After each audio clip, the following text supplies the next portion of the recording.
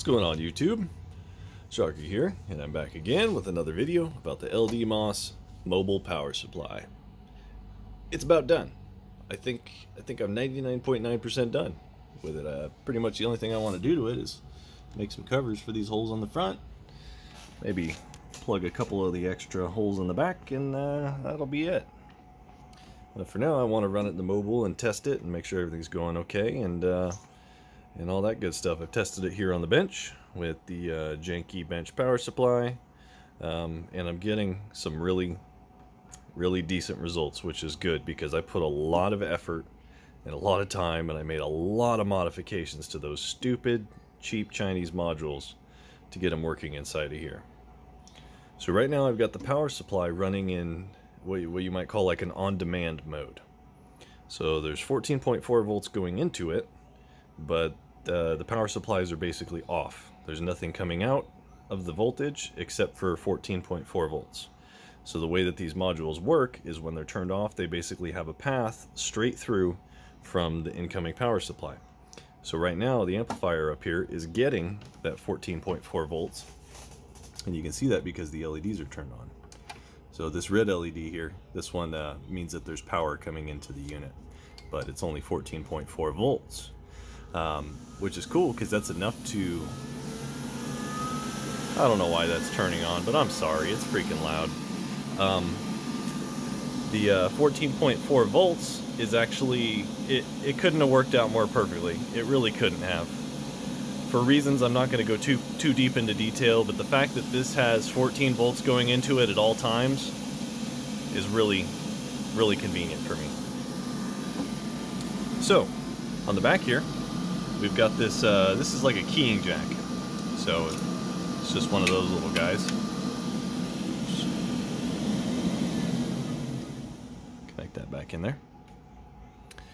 So this is a keying jack. It's just a tip and sleeve plug, and when you connect the two together, it turns the module on. That is also connected to my amplifier. So when you close those contacts, it activates the relay in here, turns the amp on, all that good stuff. So basically these are activating at the same time, and there's a signal going to these two coming from my radio.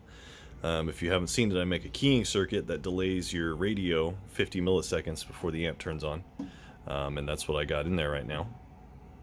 With all the other circuitry inside of the radio, it actually ends up being like 100 milliseconds, 125 milliseconds.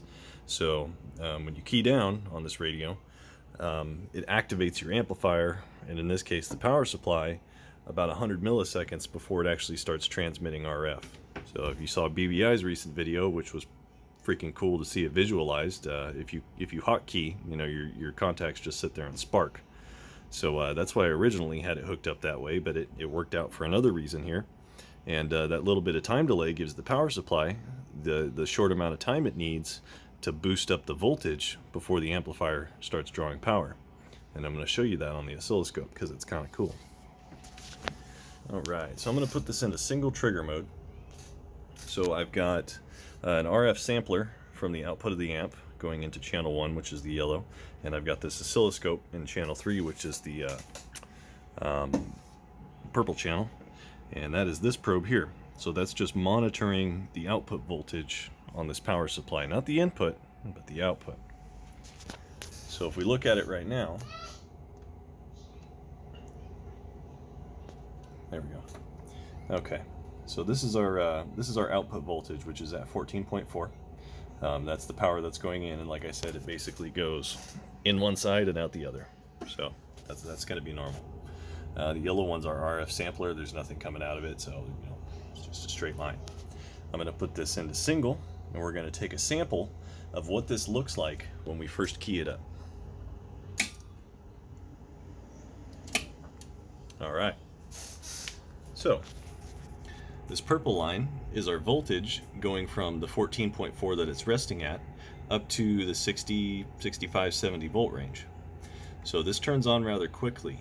About 40 milliseconds after this button engages, this voltage is already up here at its peak. So if you look even closer, about 150 milliseconds after the voltage reaches its peak, the radio actually starts putting RF into that amp, and that's what's going on right here. So this little dip, I think that's just a load issue. Could be because it's all happening really quickly and it has to take a moment to respond to it. That would make sense because the power supply has to compensate for that transient, and it's a pretty large transient.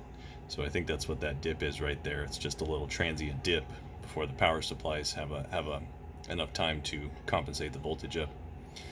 But as you can see, our power supply is turning on quite a bit sooner than the RF is, which is perfect. So the power supplies aren't booting up under load. It gives them a moment for the voltage to actually get up to where it needs to be before we start putting RF in. So honestly, it couldn't have worked out much better than that. I don't think I could have planned it better. Who am I kidding? I planned all that exactly to happen, but there was some luck involved. Getting that took a little bit of luck, not gonna lie. So that was just a small dead key that I was running out of it. Let's put a little more power out of it. Okay, so this is a 1,000 watt slug coming out of my amplifier, and we're at 2x, I think. There we go. All right. So that's 1,000 watts average, just a carrier coming out of here. We're drawing about 120 amps on the 14.4 volt power supply. It's probably drawing about 25 amps at 50 volts going in, somewhere in that ballpark. Let's push it a little harder.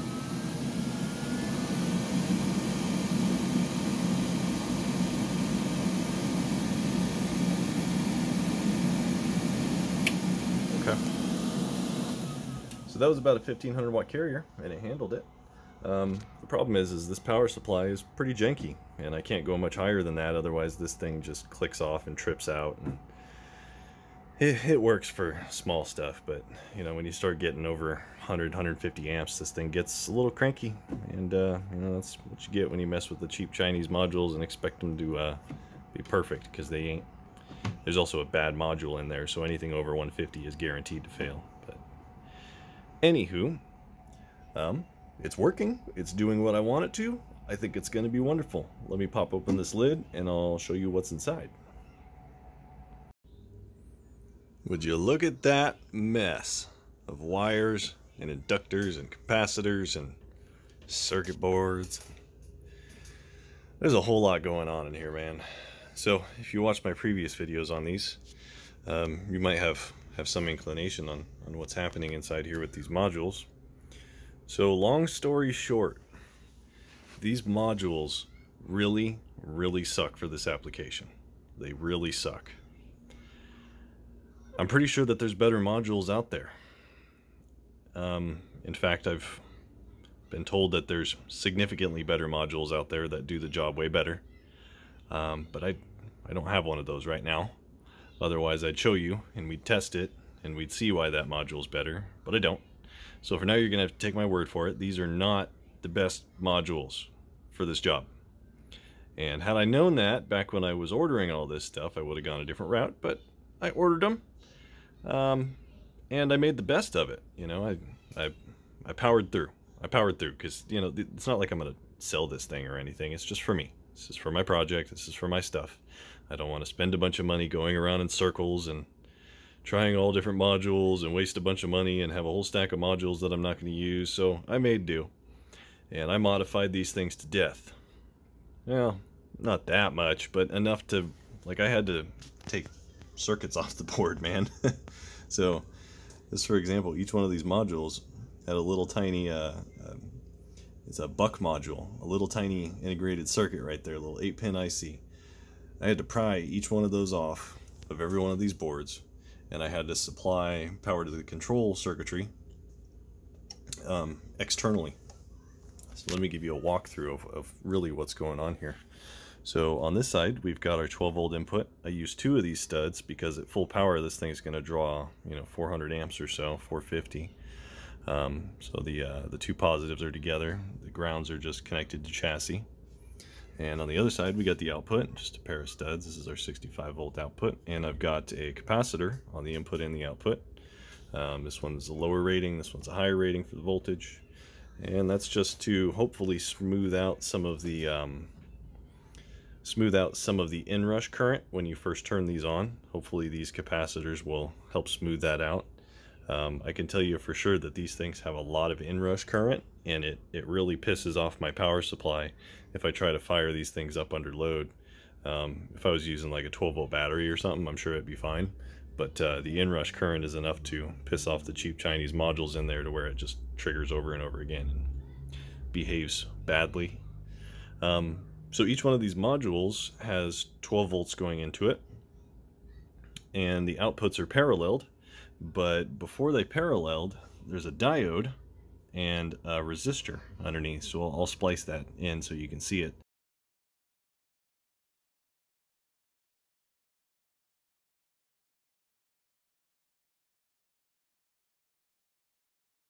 But there's a diode here. It's about a 10 amp diode going to a sandbar resistor, a 10 watt 0.22 ohm sandbar resistor. And that's down inside of there. You can kind of see it in there. And what those do is they balance the current. So if you match the voltages on these really closely, the resistor will limit the current going through each one of them, and it will kind of balance among the modules. You know, in theory that works, but these modules, they don't regulate voltage super accurately. So if you set the voltage, say each one of these has no load on it, and you set the voltage to be exactly the same within, 20 millivolts or something, and then you put it under load. So without a load, it's all matched, but then you put it under load, you're going to get a totally different result. So I had to put a pretty heavy load on all of these modules at the same time, and then I had to go back and balance the current flowing through them. So I used those 0.22 ohm resistors as a current shunt. So I took my meter and I measured across that resistor, and I matched the voltage drop across each one of those resistors to match the current that's actually flowing through. So if you turn these on without a load, each one of these modules is going to be a slightly different voltage. They could be 0.1, 0.2, 0.3 volts different, but under load, they're actually current balanced very, very well. Probably within about 10 or 15% of each other. So that was a total nightmare, a super pain. It sucked. But I got through it. It worked out.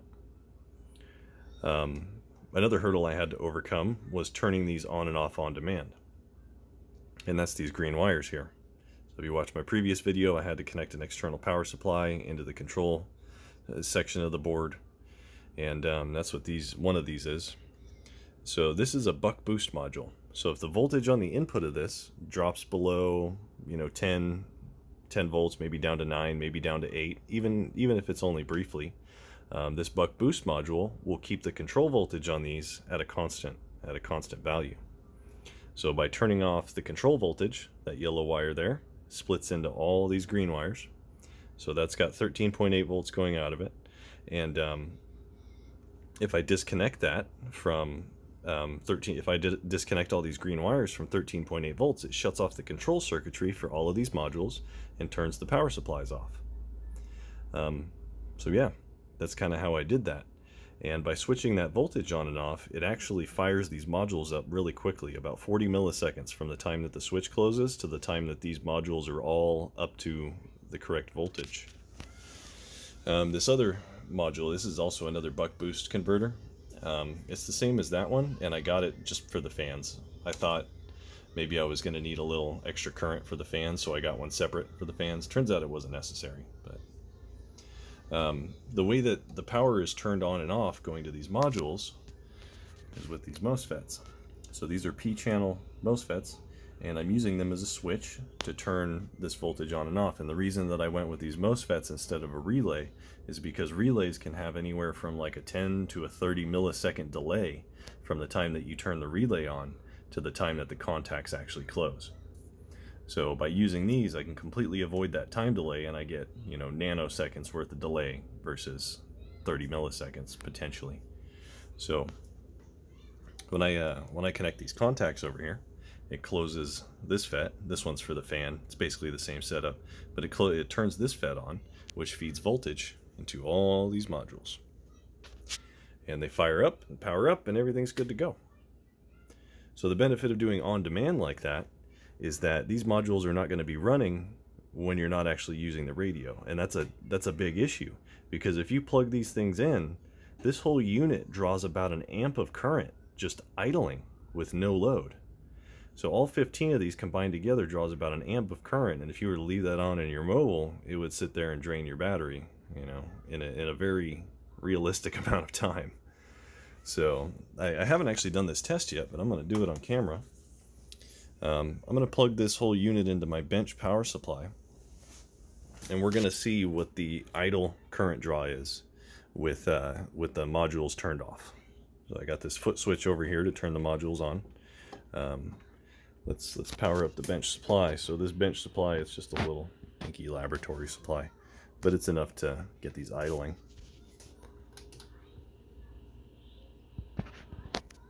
Okay, so we're feeding 13.8 volts into here.